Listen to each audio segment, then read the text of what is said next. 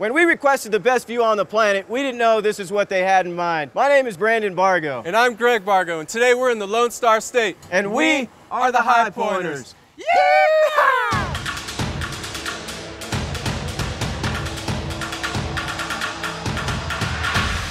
My name is Brandon Bargo. My brother Greg and I have been climbing mountains all over the world for years. Our obsession is high pointing. We find the highest natural point wherever we are and do whatever it takes to stand on top of it. Sometimes it's a mountain, other times a molehill, but we've learned the real excitement is found in the journey to get there. So join us as we climb to the top of all 50 U.S. states. We are the High Pointers. Greg, are you ready for the first big adventure? Let's do it. All right, so Greg, today we are visiting the greatest state on the planet. We might be a little biased because it is Texas, because it's where we're from. Born and raised, right? Right. So we're gonna climb Guadalupe Peak National Park. Anytime you do a mountain, it's always changing. Seasons change, precipitation changes. You're the detail guy, as you say. So what do we got? That sounds awesome, man. So let's go through the climbing portion at least. Trip preparation checklist, so what we like to call the shun list. Shun list? Why is it the shun list?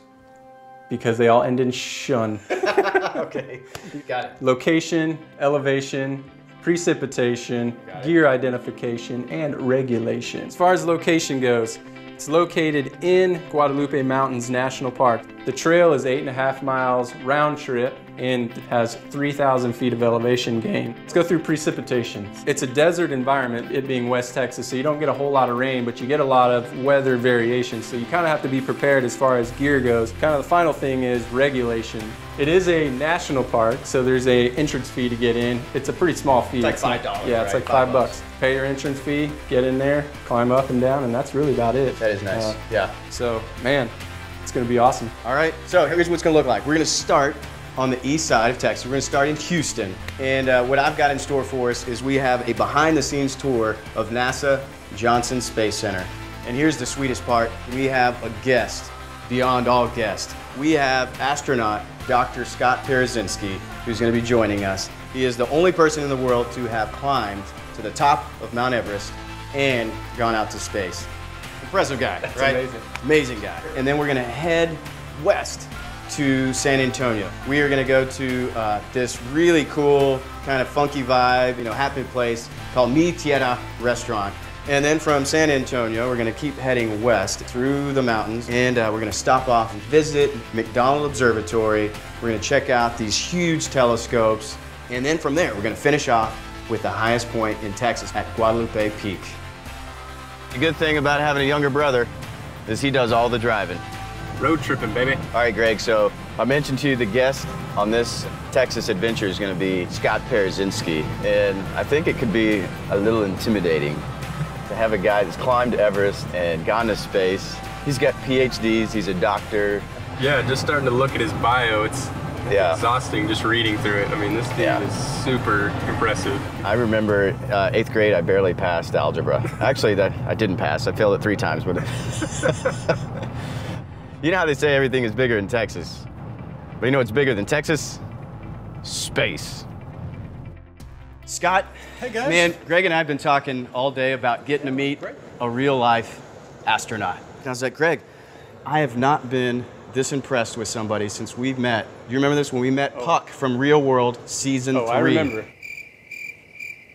I mean, it was amazing. So yeah, we wanted to come here, check out NASA, where you're the expert, and then we're gonna head west, finish off climbing Guadalupe Peak, hopefully with you, if you'll join us. I'm gonna be there. Absolutely, that sounds great.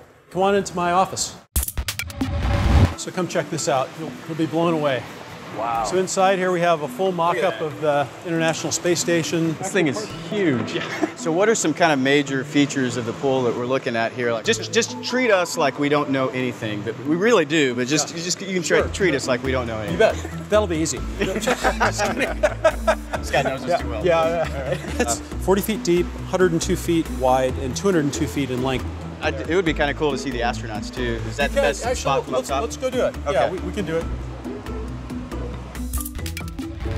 So today you were in there 6 hours, 7 hours? Yeah. So would you say the physical or the mental aspect, or is it both? It's the most difficult. At the end, the mental, starts getting to you, right? Yeah, because, you know, after the strength goes, the mental part will keep you. Yeah. But that last 35, 40 minutes, especially when they call up and say, hell, you got 30 minutes.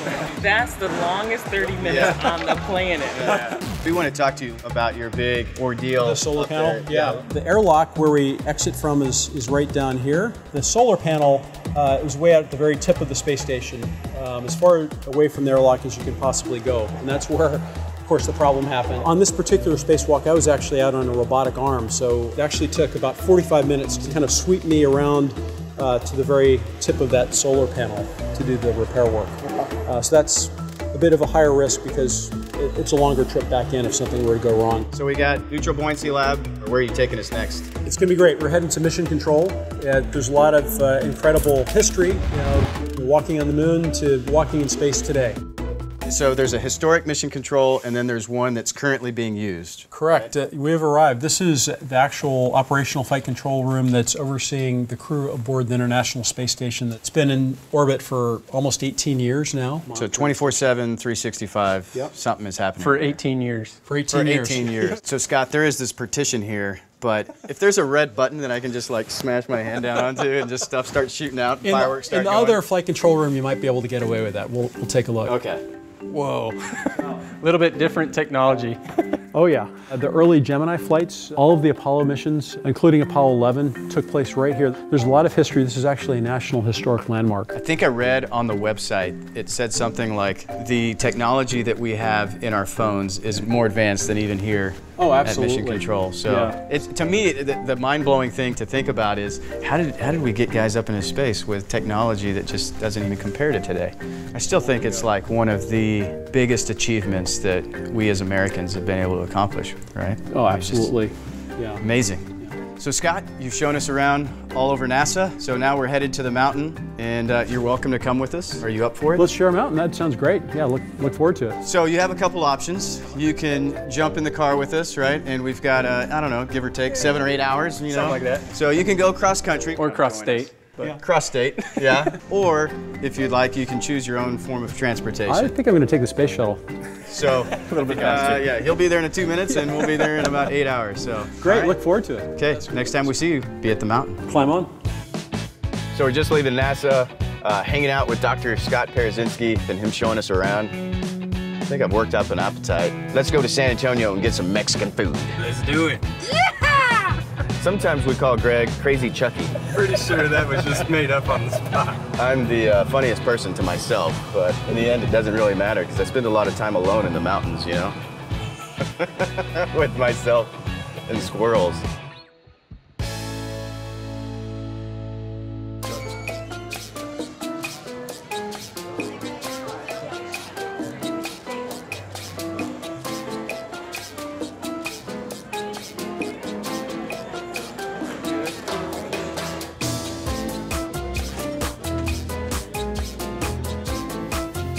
Hello, gentlemen. How's it going? Welcome to mi tierra. Thank you so much. Brandon. Michael Cortez. Nice to meet you. Nice to meet you. I hear you guys are going to climb the highest point here. The highest point in Texas. We figured this is a good kind of stop-off point. You know, we're going from East Texas to West Texas and mi tierra. I mean, it doesn't get much better than this. Can you tell us about the history? You know, this restaurant was started by my grandfather, Pedro and Cruz Cortez. Because he loved, you know, Guadalajara, loved Mexico. He really wanted to name something after, you know, what he loved. And so he named his restaurant Mi Tierra. And Mi Tierra actually, it really translated into my dirt, but what it really means is my home and my homeland. So to you, family is important, right? This is a family place. Absolutely. We've got family right here. We are brothers. So every time we go somewhere, doesn't matter where, we're always looking to compete. You guys probably don't have a food challenge, but I was going to see maybe if you had an idea so I can kind of show Greg what's up. Why not like a jalapeno eating contest? What do you think?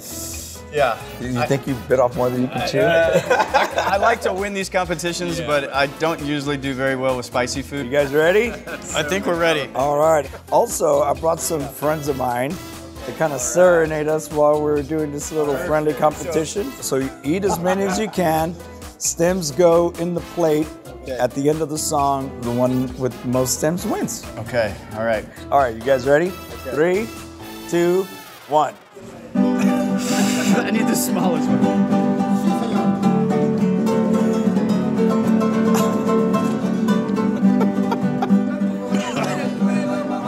All right, man. He's smoking you. There's some water.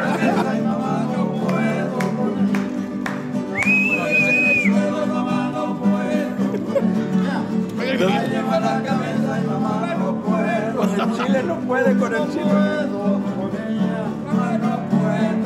He got 4. He has 4. You have 3. He's got 3. You can tie him with this one. Where's the smallest one? Oh. All right. Okay. You know what?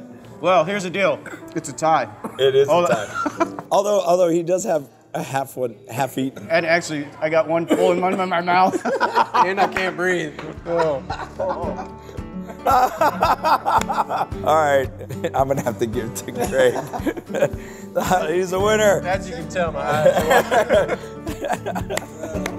are We're just now leaving Mi Tierra restaurant. The food was excellent, and Greg crushed me in the jalapeno eating contest. A little defeating, but now we're on our way to McDonald Observatory. It's a great stop off before Guadalupe Peak, and we're gonna meet our friend Emily there. She has been exploring McDonald Observatory for years, and really that's what this trip is all about. It's about exploring and getting out and adventuring. Hey guys! Hey. How are you guys doing? I haven't seen you. Give us a Bargo hug. Good to see you guys. It's always a good day to see Emily. Yeah. We're super pumped. One thing, great, like we were checking out these telescopes and we're like, man, can we climb up in them or get around in them? So whatever you let us do, we're gonna do. Let's go in and check it out.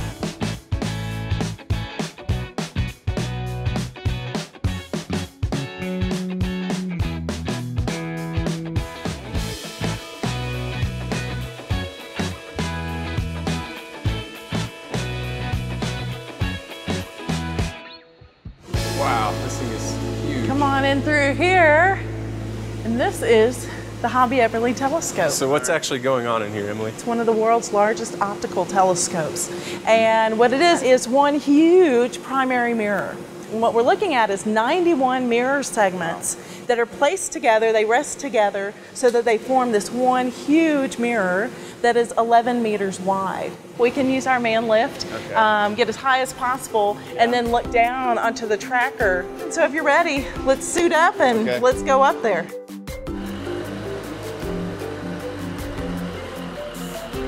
We're getting a behind-the-scenes tour of McDonald Observatory with Emily.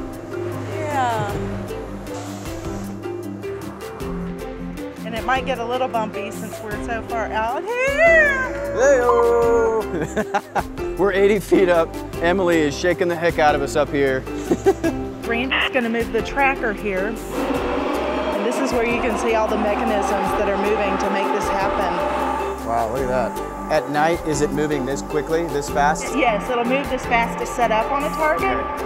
Then it moves a lot slower. We have 2 people here at night, a telescope operator and an astronomer. And so the astronomer is saying, okay, this is where we want to go, this is the target we're going to look at. But the telescope operator is making sure everything's safe. They're actually doing the controls. Today has been amazing. Getting these views of McDonald Observatory, I mean, these really are the most beautiful views in Texas. You have clear blue skies, beautiful air. So we're heading to Van Horn. It's a great base camp for Guadalupe Peak. We're gonna go to our Hotel El Capitan and then Guadalupe Peak, the highest point in Texas.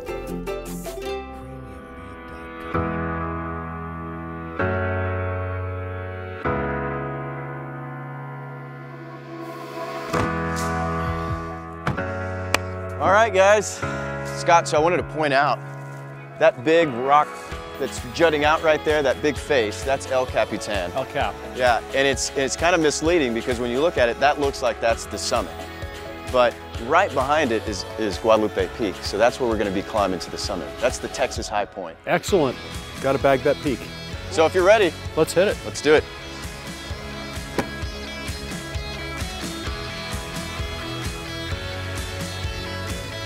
And I just kind of want to go over the gear that we would need for this hike. Just a nice, simple day pack is really all you need. You don't need any heavy, huge backpack. And it being a chilly fall morning, you want to have extra layers. One option is getting, you know, a nice rain jacket just in case you get any kind of rain. Today's doesn't look like there will be any. You never know. And then another thing is really just kind of having a small first aid kit kind of thing. Just, especially if you're with friends out, you know, just make sure you're covered in that area. Water bottles, there's no water going out or coming back, just at the trailhead. That's a big deal on this mountain. We tend to say, like, for this mountain specifically, like 4 liters, and even throwing in maybe an electrolyte those things. Mix or something like that in the water. Boost it, especially the last bit of the hike. Yeah. Always have plenty of snacks, sunglasses, sunblock. Really, that's all you would really need for this kind of hike. But big things are just snacks, water, some extra layers on with your day pack. And as Greg and I always like to say, there's no such thing as bad weather, only bad preparation, right? If you're ready for space, you're probably ready for today. Yeah, probably. All right, guys, beginning of an adventure. Greg and I, every time we start a climb and finish a climb, we do it with a high five. Let's do it. Okay. Boom, boom, boom. Let's do it. I have to show you some of my traditions on top of the mountain. Yes, absolutely. Ever done a Popeye? No. I'll teach you Popeye. Okay.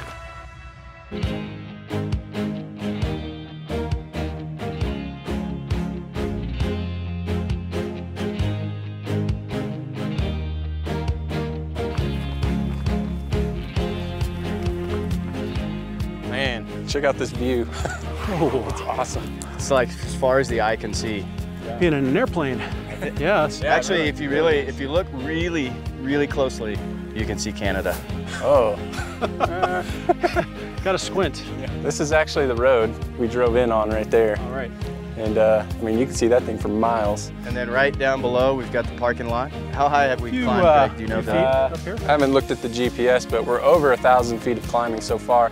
I mean, the really cool thing is this is the Chihuahuan Desert as you look out. I mean, man, I don't know how many hundreds of miles we're looking out upon right here. Can't believe I've lived in Texas for 24 years and this is my first time coming here, but well, I'm glad you guys brought me here. I have a thing that if you haven't climbed Guadalupe Peak, I've not lived. You're probably not a Texan. You're not really a Texan. Okay, that too, yeah. High standards, high standards. The great thing about Guadalupe Peak is it's always changing. And like through this section here, we've got pine trees and you're just coming in and out of them with these amazing views. And we're getting just up here to the top where the trail gets really exposed and it is awesome. This mountain's always a little tougher than I expect.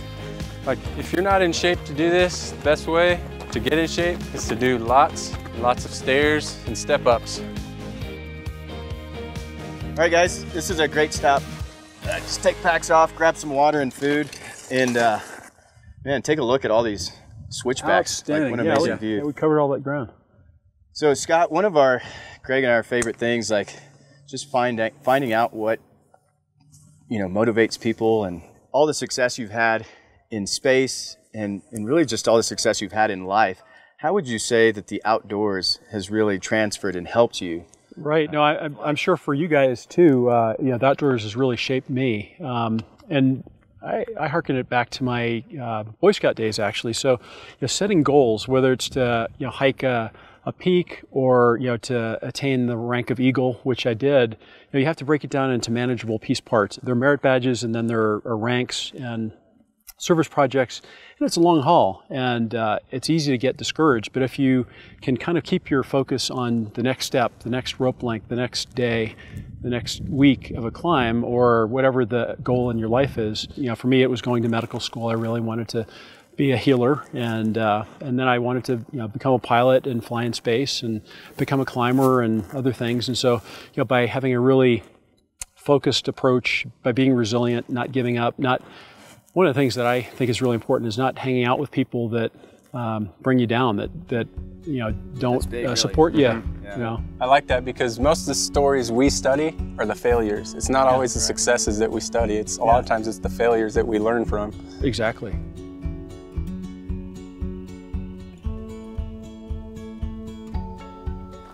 The thing about Guadalupe Peak is it never disappoints. It's always a quad burner. There's no flats or downs. It's always up, up, up.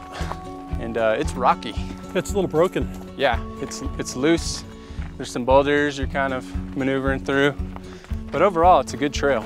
You always have a good view, and the view always changes. And it just always seems to get better as you're moving up.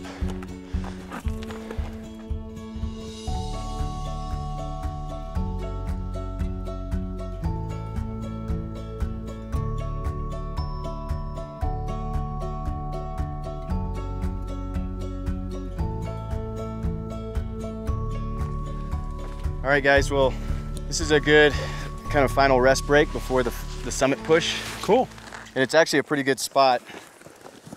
If you look up to the right, you can see you've got all these little bumps up in the sky, and what we can see right here is actually not the actual summit, but it's just right around the corner, as the famous saying goes. The ultimate question I've been wanting to ask, and I feel like it's the only question I've been wanting to ask: what is more difficult, summiting Mount Everest, the highest point in the world, or a spacewalk out to the far ends of the International Space Station? Well, I guess I would describe both of them as a high pucker factor experience. So yeah, they're both really all-encompassing, very nerve-wracking kinds of experiences. But I guess I would say that physically on Everest, you feel like you're in harm's way every second of every day. It's cold. There's limited oxygen. It's tough to get the 5,000 or 6,000 calories a day that you need in your body just to survive. When you're up in space, inside the ISS or the shuttle, it's shirt sleeve weather, all the time, and you're just pushing off with your fingertips and flying like Buzz Lightyear everywhere you want to go. So you don't have the perceived life threat around you all the time as you do when you're up on a big mountain. But yeah, I wouldn't trade either experience for anything in the world. It was awesome. What gives you more butterflies? What's more nerve-wracking, the moments before a shuttle launch, or is it heading up to the Everest summit? Actually, probably the biggest butterfly has been going out on a spacewalk. Those moments before you open the hatch and you're looking straight down 250 miles at your planet, traveling at 17,500 miles an hour, and that is just, wow. There's no words to describe it. Out of that. Yeah. Well, I haven't seen a book by Scott Parazynski yet. If anybody's going to write a book, it's going to be you, the guy that's climbed Everest and gone to space. Well, thanks. I'm working on a book. It's actually going to be called The Sky Below, which is kind of appropriate for this place. I mean, you just look around us. We're looking down on creation, and it's just fantastic. And the perspectives that I've had from space, and even scuba diving, looking down in the ocean. So that kind of global perspective. So it's been inspiring to me, and I've got some cool stories that I want to share with people. Well, we'll be some of your first readers. Yeah. Absolutely. All right. Yeah. Cool. Thank you. Thank you. Well, what do you think? You ready? Final push? Final push. Let's do it. Let's head out. Head out. On the way. So we're just about to the summit. The summit is right up there, and right over my left shoulder is El Capitan. So just, I don't know, maybe 4.5 hours ago, we were down there looking at El Capitan from the road, and now there it is. It's one of the best shots from the peak. There's 50 high points, but the Texas high point, I think, it's got to be one of the top 10. When I get close to a summit, the hairs on top of my head stand up. And then I realize it's lightning. Nice. Well, made it, baby. Congratulations, guys. Hard work paid off, man. Look at this view. Isn't it amazing? You got El Capitan over here, New Mexico around there, and it's just like 360-degree views of everything. Top of the world known as Texas. What do you think? It took us about 4 hours. Do you feel like it was worth it? Definitely worth it. Highly recommended. Yeah. All right. Definitely got to bring the family back here. This is awesome. Well, really, we want to thank you, Scott. I mean, Greg and I, we see each other every day, so. We get bored with each other. Yeah. So having you come along was amazing for us, and just getting to ask you all kinds of questions about space and Everest. And well, it's been an awesome day for me too, hanging out with you guys, and I look forward to maybe hiking with you guys again. Want to do a special high five up here? Yes, absolutely. You got something? How about a little rocket sign off? Yeah, I like it. Let's do it. Texas has been amazing. This is our hometown. This is where we're from, and it's a great place to start our high point adventures. Yeah, NASA behind the scenes. We went to San Antonio, ate good food. McDonald Observatory out here in West Texas, climbing the highest point. It's been amazing. So 8,749 feet, an amazing summit, but we're off to other summits. So until next time, we're the High Pointers.